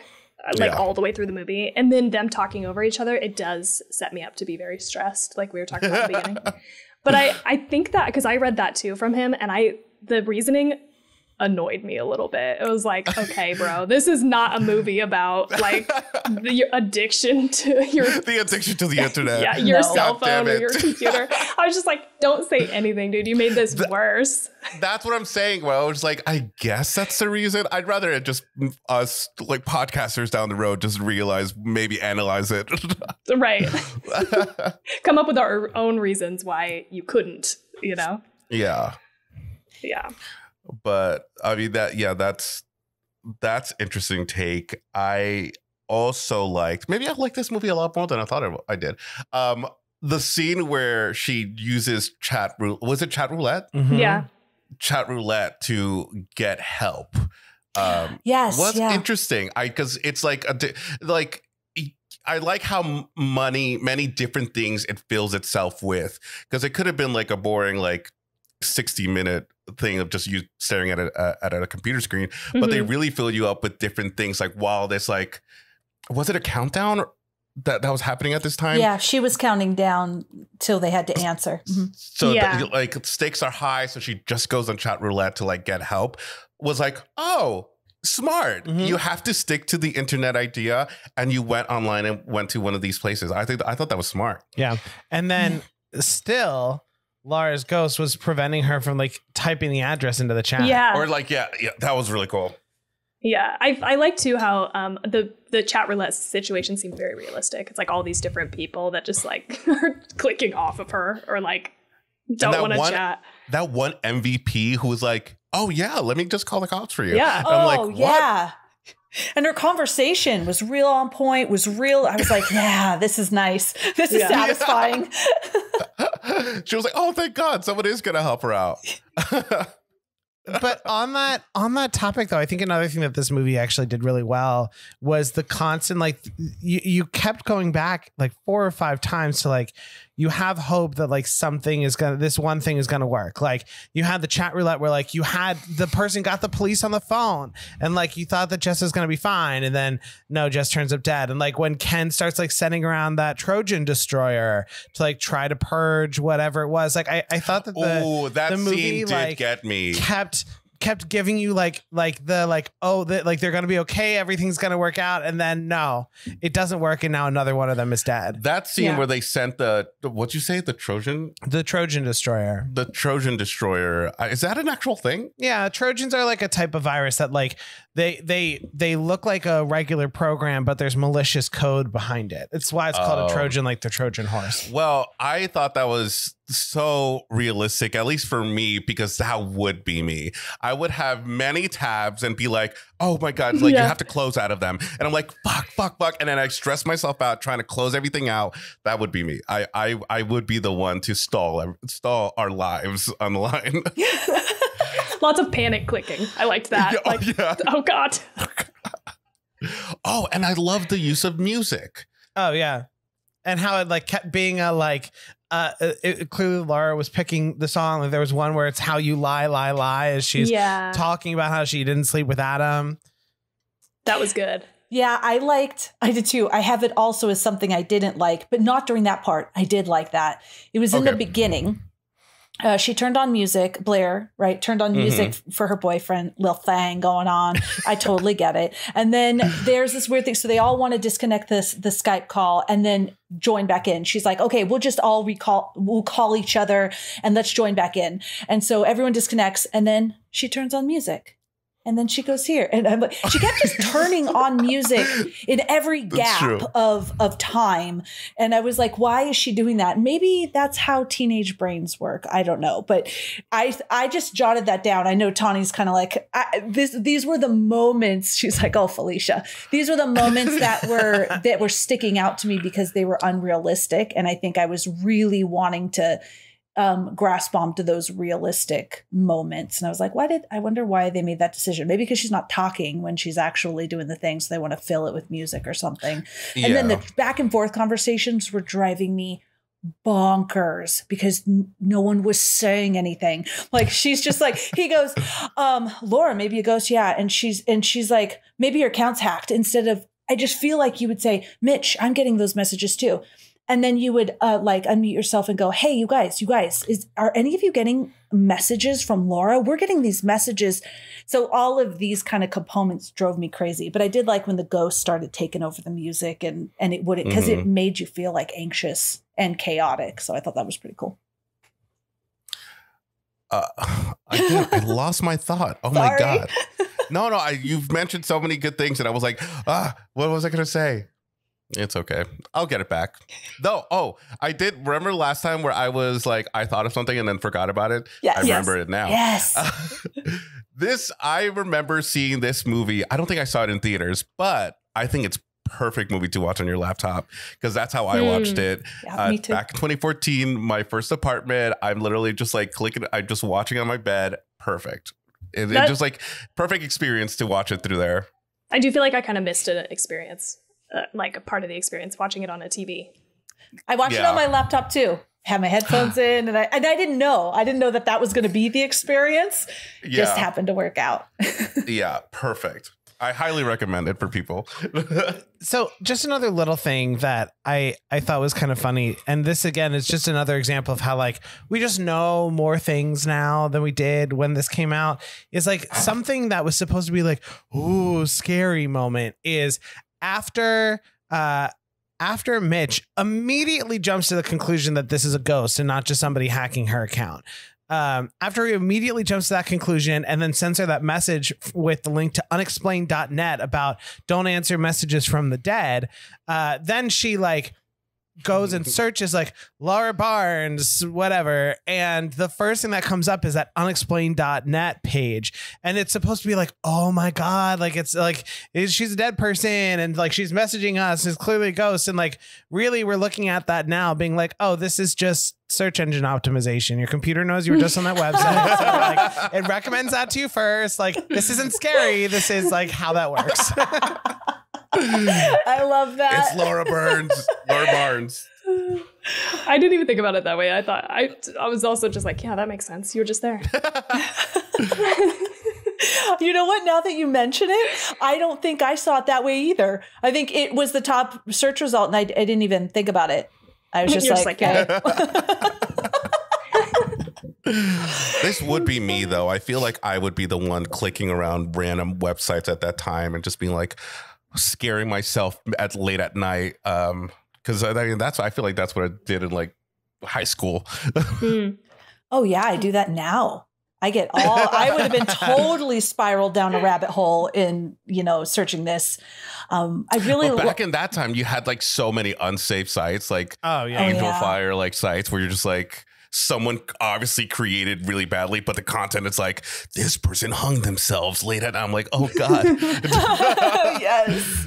I like the elements of those real things like Live Leak, website and all of this to try to make it feel like really real to you. So I have some stuff on that. Oh. Because it was inspired by the actual suicides of Amanda Todd and Audrey Pott.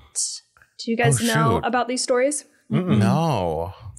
So I'll give you You're like me neither. I thought you guys were going to do like Well, one of them I think you're going to remember like seeing some stuff about. Okay. But I just got like little blurbs, so I don't have like a ton of information on these. But the first one, Audrey Pott was a 15-year-old student at Saratoga High School in Saratoga, California, who died by suicide on September 12, 2012. She had been sexually assaulted at a party 8 days earlier, and pictures of the assault were posted online with accompanying bullying. So it was like a party of like 10 people. Obviously, everybody's drunk. Yeah. 3 or more of these teenagers, which is fucking insane to me. That's like 30% of this 10 people party. Yeah.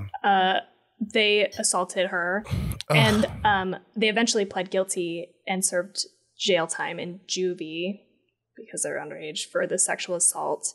And there is a documentary titled Audrey and Daisy about the sexual assaults and the social media bullying of Audrey Pott and Daisy Coleman, which premiered at Sundance in 2016.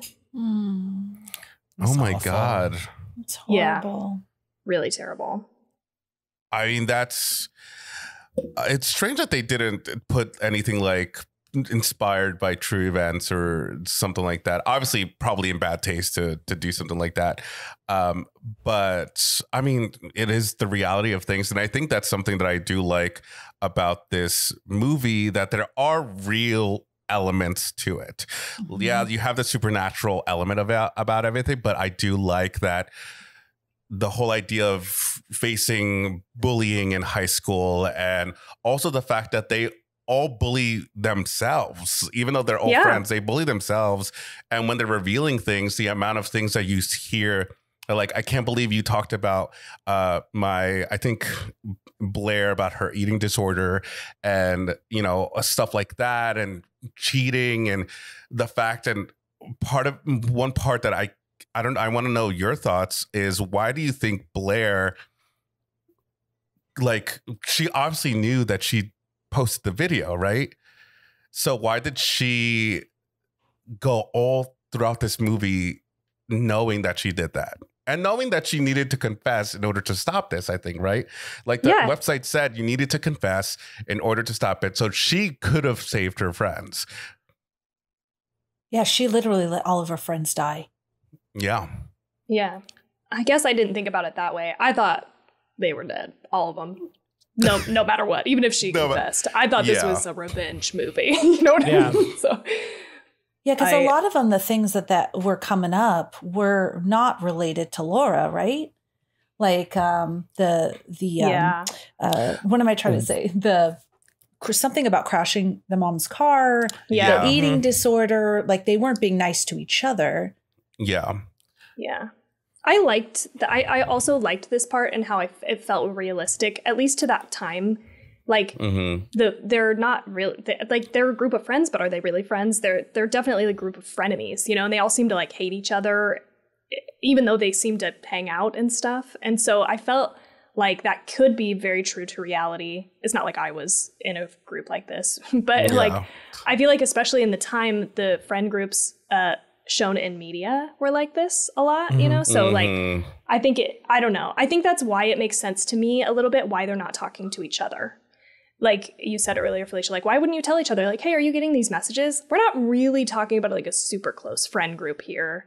These are people who just like pretend to be friends. Yeah, they like party together, and it also goes to one specific part of the movie too, where they said, I think forgot, Billy 227, that's what it was. Billy 227 said to the group, who would have risked Jess's life in order to save their own. Yeah. And I believe it was Adam who, and now you kind of like learn that maybe there's a different conversation happening, being like, I can kill Jess and I'll save you. And they were able to do that no problem, which is kind of like, we can't blame Blair 100% because she also was at fault, but they're all probably trying to save their own asses at the same time. So proves that they really don't care about each other that much. That's an interesting thought. So I thought they were a real close group of friends. but they were like real teenagers. I'm going to think back like when I was a teenager, nothing like this, nothing horrible. I was not horrible, but in different situations where we're gossiping about each other, right? Or where, I mean, I don't know. It seems really idealistic that you'd have a group of friends that are just like, do or die forever. I love you through and through. I'm not saying that friendship doesn't happen. I don't think it's the majority of friendships where you have those real close friends like that. So these were the friends, because I think that I did have friends like this where you all hung out at school. Some of them were assholes, but it was like, it was kind of your crew. So I thought that I did like that. I thought that was very believable. Things happen, say like with Blair sleeping with that one guy when they were drunk, shouldn't have still, you know, I don't know. I thought it was realistic teenagers that are close friends. And they're trying to, like you said, save their ass on the back end. If you have this thing, you see already that your friend Ken, or I guess we don't know when that happened, or Val, they're killing themselves. So you know that it could be you. So if the ghost says, all right, hey, Tawny, who of everyone on this call would you kill to save your own life? I think it just takes a real strong person to go, no one, kill me. You know, I feel like you know what I mean? Just you want to think you would do that. You want to think you would do that, but I mean, like 15, 14, 15. Yeah, that's true. It's like, man, my mom's gonna kill me. Okay, okay, so I'll tell you about the other one, Amanda Todd. This is the one that I think you might remember seeing stuff about. Because they also showed a clip of a video that Laura Barnes recorded of her with the written notes. Do you guys remember this? Yes. I do remember, So that was, I mean, not the video in the movie, obviously, but that story was about Amanda Todd. So she was a 15-year-old Canadian student and a victim of cyberbullying who hanged herself at her home in I don't know how to say that, British Columbia, Canada. Before her death, Todd posted a video on YouTube, which she made a series of flashcards to tell her experience of being blackmailed into exposing her breasts via webcam and of being bullied and physically assaulted. The video went viral after her death, resulting in an international media attention. So I kind of just really skimmed this story, but I think it was like a chat roulette situation. She was like online and this guy like badgered her for so long, and she eventually like showed her breasts, and he took like screenshots or screen recordings of it and blackmailed her with them, and eventually like released it to like all the people in her school. And so that led to intense bullying. She and her family actually moved like twice. They went to new cities, new schools, and this guy found people at the school, pretended to be like a new student, and sent the images again. So she dealt with like extreme like depression and anxiety over all of this, and was like, it just seems like it was fucking awful, like torturous, like this person. And it was, I think it was probably like a handful of people. I read a little bit about like they found some guy who was actually like in a different country, who was a little older, like he was like, you know, in his 30s or something, which is fucking insane. Like, why are you fucking with this 15-year-old? But he is, I think, currently serving sentences for other things, and there's a trial pending in 2022 for Canada, where he will be, I think, sent back to Canada to answer for these specific crimes for her. Okay. But like, what the fuck? This is awful. This one really scared me in the way that like, you cannot fucking escape this person who is out to ruin your fucking life. That is legitimately horrifying and disgusting. It's I can't believe it. I feel so awful for that girl. Yeah. You know, just no way to escape that. It's so sad. It's tough. And these really sweet kids that think that that's the only way out in their lives, you know.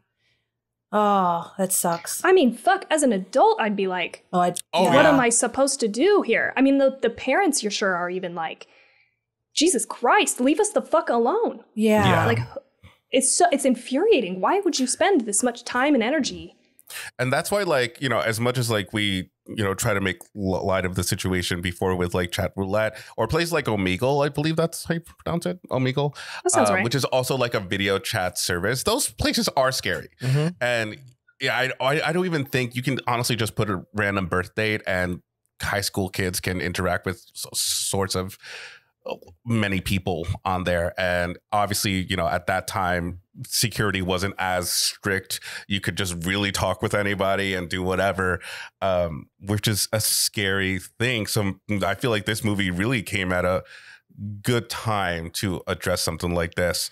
And I wish that these elements that we're talking about, these specific topics, were elevated a little bit more, maybe pushed to the front a little bit more, because or maybe we were just ready at that time to talk about these kind of things. But now there are movies that have, you know, portrayed these kind of acts in a way where like we're really thinking about them instead of like a slasher ghost story. Yeah, I agree with that, because one piece where if I don't know that it was highlighted, but every single person is a part of this bullying. So when they post a picture and you see all the comments, all of those people commenting are a part of the bullying. So when it was the Laura video, oh, you're gross, you whore, blah, blah, blah, blah, blah. And then they showed, then when they were showing pictures of these kids, then everyone was like, oh, you know, say, I don't know why I'm forgetting everyone's names, but the main girl. Blair. Sorry, Blair. I was going to call her Billy, but Blair, when they posted that, she actually posted the video. Oh, you're horrible. Oh my God. Da, da, da, da, da. You're such a monster. Yeah. And you can look at it and say, yeah, she is. Okay. Now I'm a part of the problem. Yeah. Exactly. Yeah. Oh, sorry. Go ahead. No, I was just gonna, you know, add to that the idea, and this is why I never say. I know some people still to this day say this like jokingly, but the idea of saying "kill yourself," oh God, and especially when I see that on screen and all the comments and they're just saying like Laura Barnes, kill yourself, because they're trying to be funny, and I'm like, what? Are you kidding me? Yeah. That's not fun. I can't even imagine saying that to somebody. What a horrific thing to say. I can't. No way. Not even as a joke. I can't even think of a joke where I would say that. It's horrible. And kids are doing that. People are doing that. Yeah. I would really like to hope and think that this is less of a problem than it has been in the past. I don't think it is. Ugh. I think we're more aware of it. I think with stories like the two girls that we mentioned, I feel like we're more aware of it. There's more people that this is happening to. And so now we're kind of like maybe much stronger with it, but I feel like it's still happening, you know? Yeah. And I don't mean to sound like I'm going to sound just like a old grandpa, like, oh, stop bullying. It's still happening to this day. But no, I mean, I genuinely mean it. I would have said it back then. I'll say it right now. Bullying is not okay. This movie really does a decent job at addressing this and being like, bullying is not okay. And it also really touches on like the ways that like you don't think you're bullying, but you really are, because they also say at one point, like Blair says, oh, like we didn't mean it. Like everyone was doing it. Everyone was doing it. It was just like it was like the funny, cool thing to do is just like make a fake account, like post something to this video, and she's like, we didn't mean it, and Laura's like, it doesn't matter. Like I still kill myself because of this. Yeah. It still affected me, obviously. Like no matter how much you didn't mean, which I personally think is a lie. You know when you're doing something bad, you know it. Yeah. And which at one point where Ken says via the chat, who says like, Laura Barnes was mean. She was a bully, so she got what she deserved. Like, or something to that range where they would say something like that about someone who just passed away or the anniversary of her passing away. So I'm like, oh, man. Yeah. I think that's where it gets real sinister, is where you start to feel like if you're like justified in doing the thing, right? Because then it doesn't feel like you're doing anything wrong. Oh, she was mean to everybody else, so she should be able to take it. And it's just like, you know, none of it. Well, because I think at some point at the end, Blair, which I do like that it circles back at the beginning, when the haunting starts, when you look at the Facebook page or something where she's trying to fill out something about claiming something, it says got her. Mm-hmm. Yeah. And it then circles back at the end because when we find out the revelation that Blair was the one who videotaped this and posted it, she turns to herself and says, got her. And I'm like, what does that mean? So you were intending to do something this bad to her. And of course, last minute things where she's like on the Facebook and telling Laura Ghost, being like, oh no, remember us? We were friends. We loved each other. Right. We did it. I'm like, okay, Blair. Nice try. Nice try. I do have one more thing just back on the subject of it being like the first movie to be shot like this. Mm-hmm. So the producer conceived of the idea of the film and talked to the writer about it actually back in like 1999 or 2000, which was almost 15 years before the film actually came into production. So maybe they were the first people, you know, maybe it wasn't the first to come out, but maybe they were the first to have the idea. And I made a list of other ones that are like this. I don't know if you guys have seen any of these other ones, but we've already mentioned the Collingswood story. I haven't seen that. That's from 2016. The Den was the only other one that I found that I thought might be a contender because that was from 2013. Yeah. It's also a Russian movie. I believe the director of this movie is Russian. And I have seen this, but I don't remember anything about it. Have you guys seen this one? I haven't. The Den? Yeah. No, we haven't seen it. I definitely have seen it promoted elsewhere, but I have not seen the actual film. Okay. And then we've got Friend Request from 2016, which we've already talked a little bit about. And then I also made note of Searching from 2018 and Host. Oh, yeah. Yeah. Yeah, you guys have seen that one. Felicia, have I've you seen Searching. Mm-hmm. No, I've only seen Host and this one of all those movies. All right. Searching is definitely more of a thriller. That's the one with the dad trying to find the daughter who disappeared. Yeah, right? very if you're true crime junkies, this is definitely like for you guys. Felicia, I feel like you'd really like it. Searching? I really loved Searching, it. yeah. Okay. Yeah. Yeah, and then Host, we've all seen that. Oh, love that movie. Yeah. I do personally. And I think you're right. I think Host kind of like perfected what this movie wanted to be. Yeah. Yeah, and I think you had mentioned earlier, one of you had mentioned earlier that you saw this one first. I saw Host first. So maybe then going into this one, I was kind of underwhelmed in the beginning. Yeah. Because of my experience with Host. Yeah. Where I was terrified. And it's like Unfriended. It's this goes back to it being a little bit dated. It's definitely of its time. And, you know, it does some interesting things. But then you have Host where like the whole world can unanimously be like relate to this. Like everyone can be like, it's a Zoom call that goes really, really wrong during times like the pandemic. You know, you can relate to that. It gets really really scary. And also love that they can combine a lot of things and be like a little bit over 60 minutes. Yeah. I love that. It's tight. It's a very tight movie. And it was, perfect timing, like you're saying, just coming out right when the pandemic started. And then so there's a reason also for them not to meet up. Because I was thinking to myself, watching this movie now, I'm like, this feels like a pandemic movie, but way before. So like, why are these people not hanging out in person? I wasn't like video chatting with people until like 2020. Like this is like a fairly new, I mean, I was like, as a teenager, I was terrified to get into that like chat roulette shit. So I never even got close to touching that when I was younger. Same. Mm-hmm.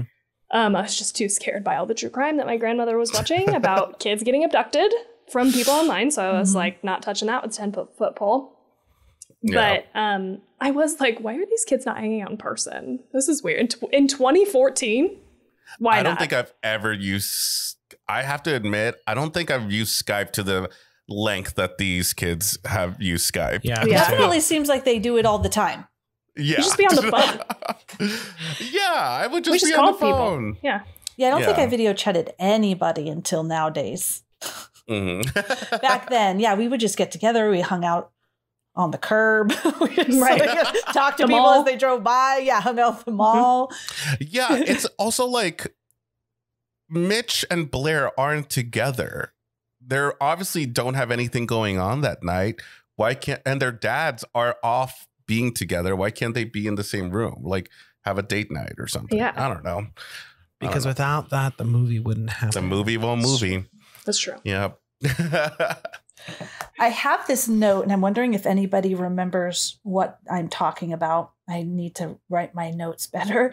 I said, I liked when the phone moved, but the screen looked frozen. Then she fell. What's that?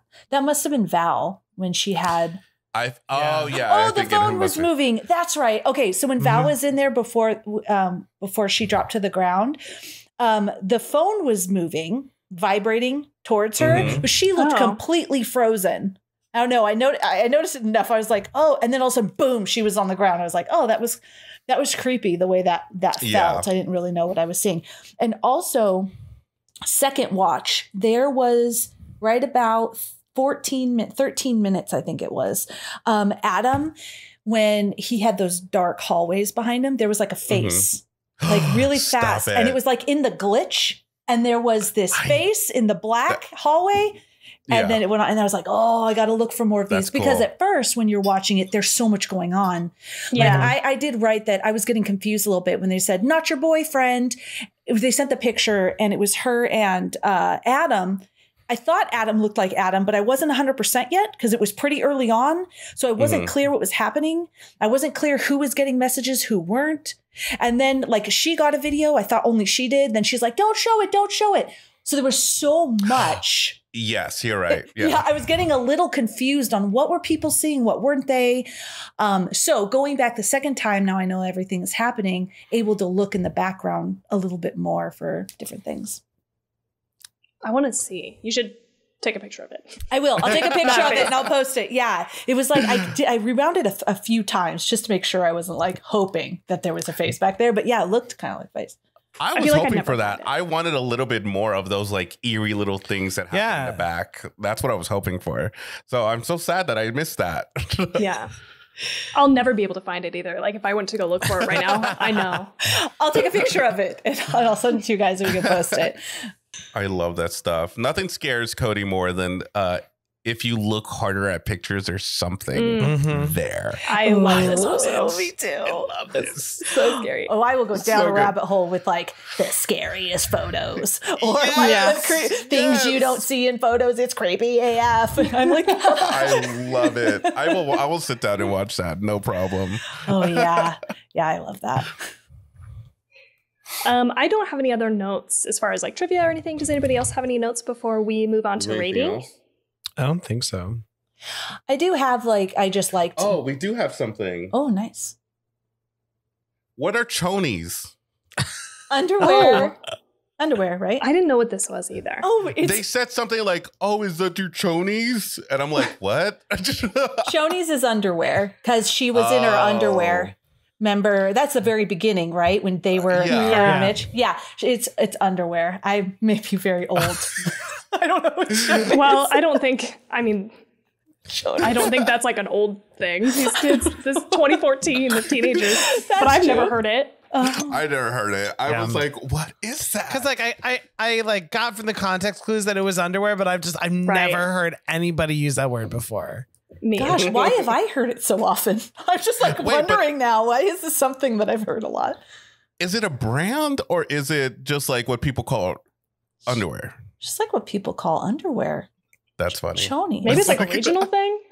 Maybe. I don't know. Like tidy whities is like something like that. Where did people these kids say tidy live? whities? Fresno. I did live in Northern California. Maybe it's a California thing. We all said hella and we all said chonies. I don't know. I just was going to say, like, I feel like I've always wanted to say hella, and I feel like I just can't. It's a Northern California thing. You totally can say it. Like, I've heard it. Hella. And I want to say it. It just doesn't feel good coming out of my mouth. You know what I mean?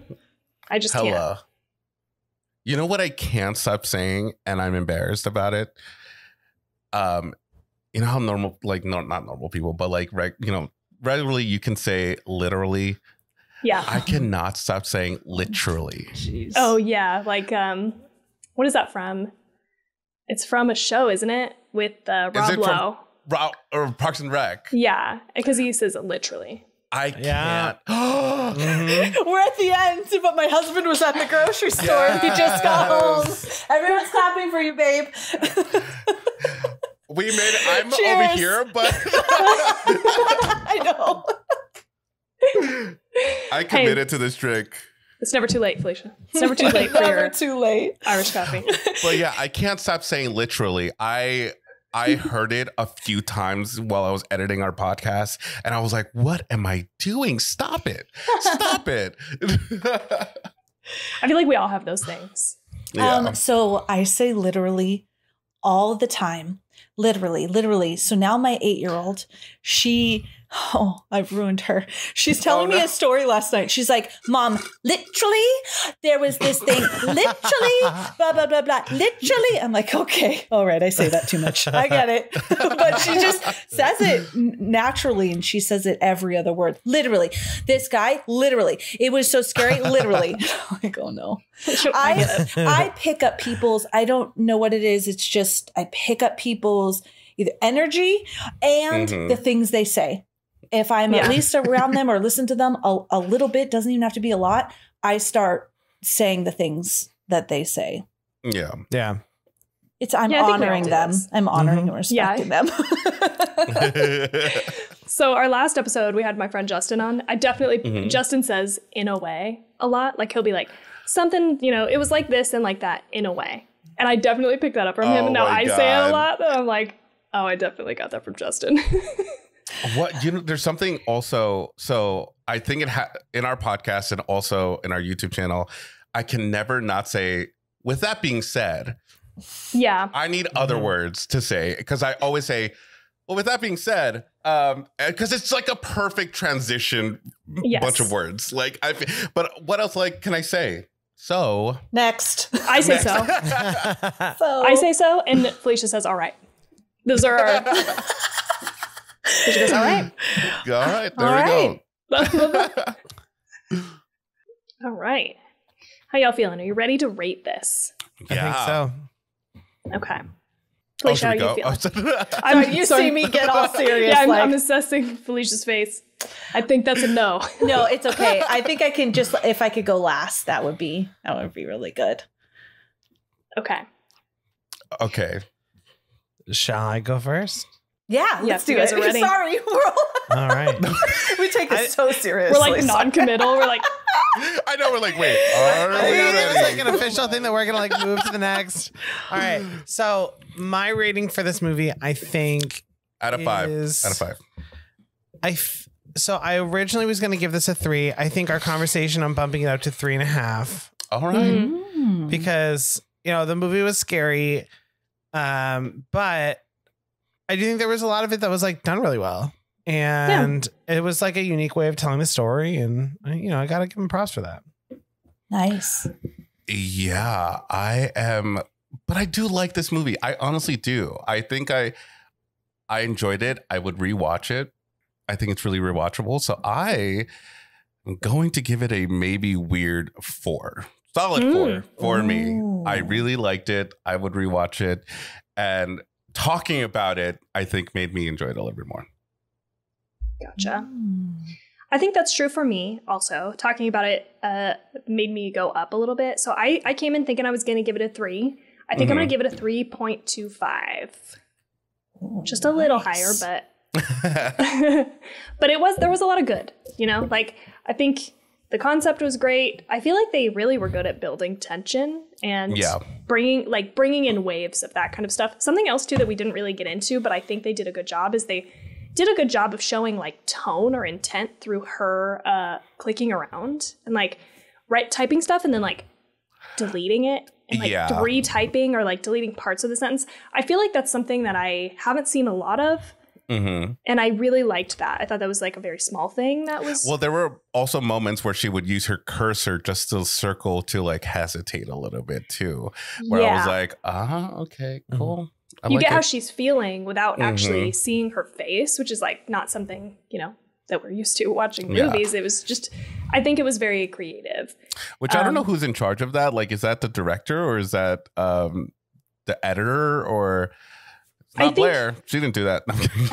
I think in this case it was the editor, because I read that they shot it all with GoPros, like for their webcams.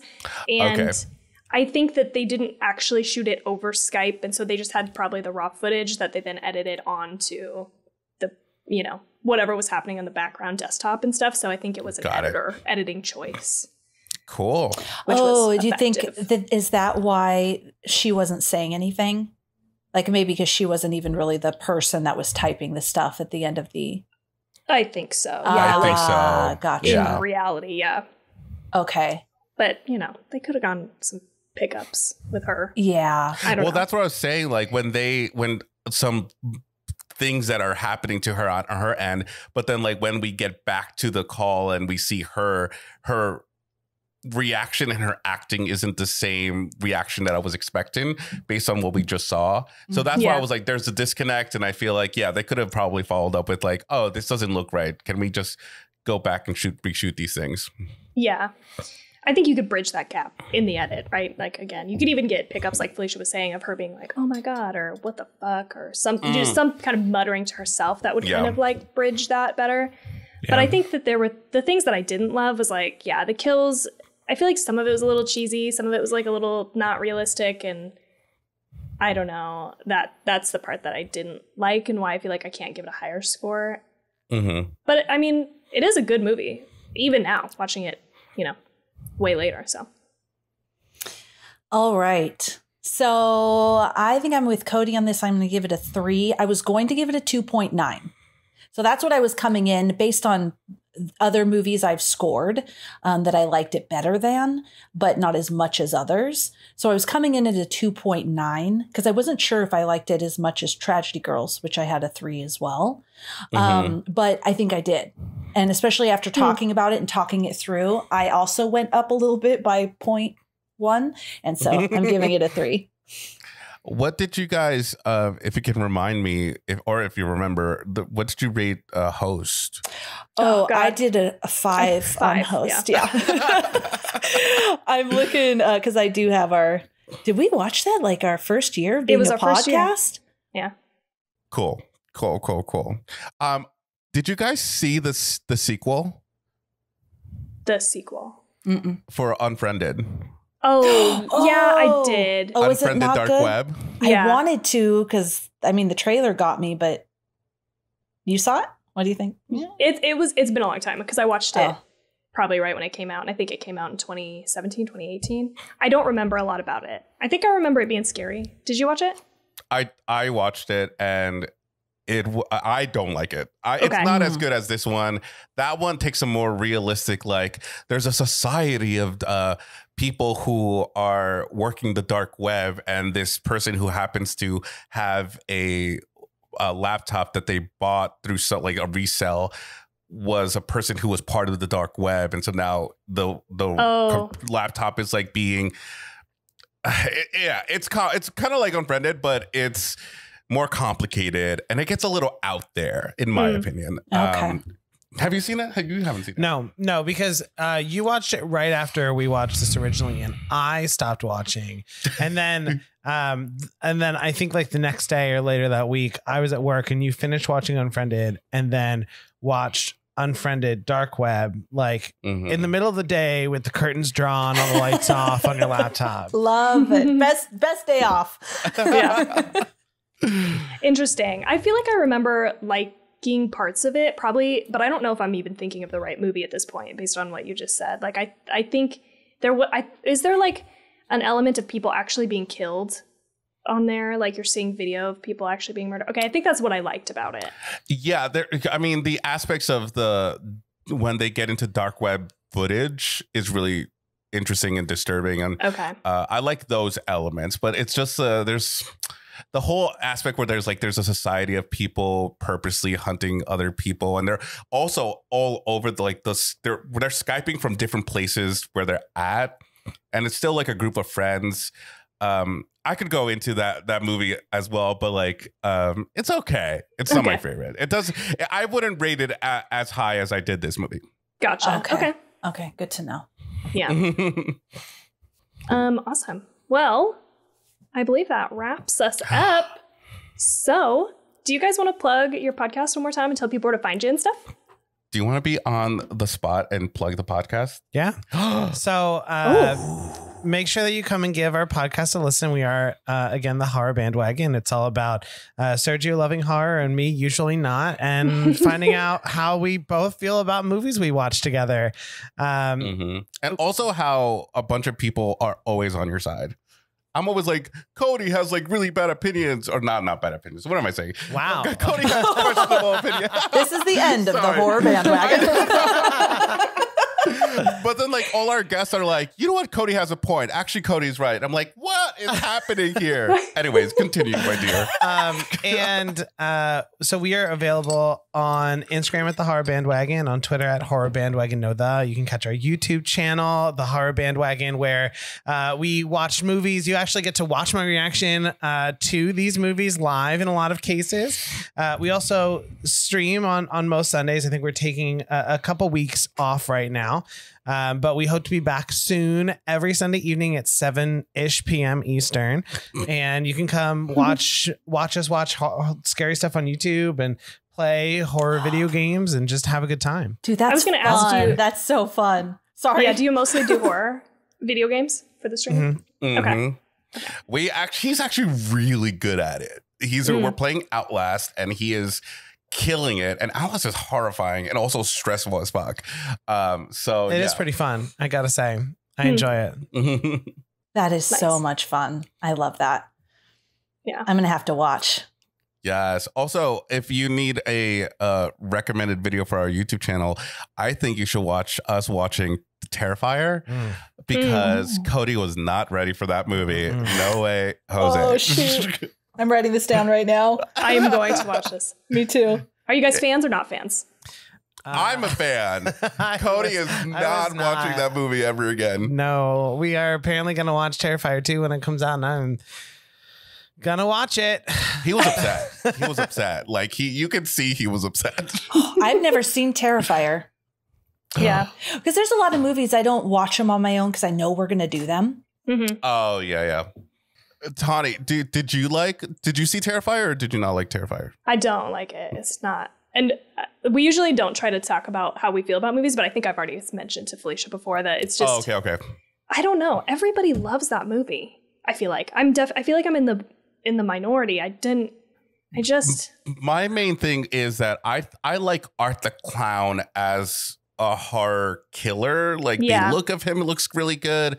I think how he acts is really really good. But I think there was a lot flawed, and I know there's a lot flawed in the movie itself. And even the director himself knows that first movie is flawed, because he has stated that the second one is the movie he wanted to make. Oh, interesting. Okay. Yes, and I'm really interested to see. My big thing was that like Art needs a little bit of a balance. He can't be like on a rampage 100% of the time. There needs to be something where we're rooting for someone. So like in the second one, they did create some sort of heroine that goes up against him. So I'm like, okay, let's see how it goes. I like that. Yeah, I will watch it. But. We're really excited to be on your show. And on your show, we are talking about Audition. If you can't see all of the Audition posters behind Tawny, she also bought me those for my birthday or Christmas or something. I can't wait to frame them. We've also, I think it's like, this will be our third or fourth time talking about Audition. Your third time, my second. Yeah, because I went on another podcast to talk about it. I'm still so excited to talk about it. Excited. So. Okay, good. I was like, I hope we're not just going to like repeat the same things. No, I would have said, hey, yeah, maybe not. No, I was like, yeah. And Tawny's like, yeah. And we're like, yeah. Well, this is going to be a first time watch for us. For both of you? Yeah, for both of us. Oh, that's exciting. I got cold chills. I know. We're actually planning to see if we can videotape ourselves watching it and do something like whenever we create a Patreon, put it up there so people can see what our live reactions are after the episode comes out. But we're very excited to cover it. It's been a movie on my list to cover because I feel like it's definitely a different sort of horror movie that Cody has not seen yet. Yeah, and I am along for the ride, and I'm sure I'll have thoughts. Oh, I can't wait for your live. I'm not going to give anything away, but I can't wait for your live reaction. Just thinking about what mine was. I just can't wait to see what you guys. And I feel like this conversation too, like, it informs a little bit just in a different way. I'm also not going to give anything away, but I'm so excited. I think it'll be really interesting. It'll be a really interesting conversation. I'm so stoked to talk about it again. Can't wait. If there are like a couple movies that Felicia and I could go on the like on a road show, like seriously, and talk about it over and over again and never get sick of it. Audition would be one, and I think Antichrist would be the other, but we don't want to subject people to watching Antichrist unless they're like fully ready for that one. See, I only heard of Antichrist through like YouTubers who like covered it. See, I am such a weirdo. I like disturbing films like that are really push the edge, but I won't watch them. I'll watch other people talk about it. Right. I'm I don't know, maybe I have a problem, but if someone goes, that was really disturbing, I'm like, what was that called again? Yeah.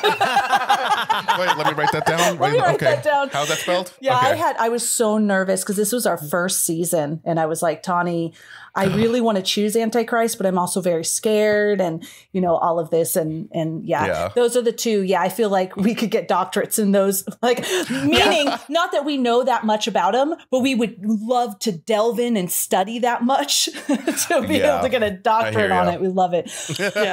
But anyways, thank you so much. It was so much fun having you. We really loved getting to know you better and just sharing this space with you. So we really appreciate you being here. Yeah, this was a ton of fun. Thank you for having we us. had a blast. It was so great finally seeing you guys and talking to you guys in person. So, well, via Zoom. But, you know. Love it. Thank you so much for having us on. We really had a great time. Awesome. Thank you. Yeah, because I go on the TikTok account and I'm like, oh, I love this. I love it. I'm obsessed. I need to get better at that. Oh, thank you so much. We're so excited. For all of you out there, you can find us at 2 Chicks and a Horror Flick, Instagram, and 2chicksandahorrorflick.com are our main hubs. And from there, you can branch out to whatever social platform you want to see it or see us and hear us and engage with us on. You can also have us on YouTube. You can also find links in our bio. It goes to all the places, including our Patreon, if you want to contribute to the show, and also get some really cool 2 Chicks merch. Anything you need, we got your back. Join our horror community on Discord. Literally anything you need at 2 Chicks and a Horror Flick or 2chicksandahorrorflick.com. And what else, Tawny? I think I took one of your things. I think you usually talk about Patreon, and I took it. No, that's fine. I do want to mention also, because I'm going to swap with you next week. We don't know what our episode is going to be. It's our patron pick. So I actually think by the time this airs, you might have like a day to throw in your suggestions, depending on our timing. So we take suggestions from Instagram, so anybody can throw in their idea, and then we take those suggestions, narrow them down to like 4 or 5 max, and then let our Patreon members vote on which movie we're going to watch next. So definitely engage with us on there if you have a movie you want us to watch and talk about. But that's it. The last thing is just give us a rating, review, and subscribe on whatever podcatcher you're listening to us. That's how you can support the show. And we will see you guys next week. We hope you have such a good night. No nightmares.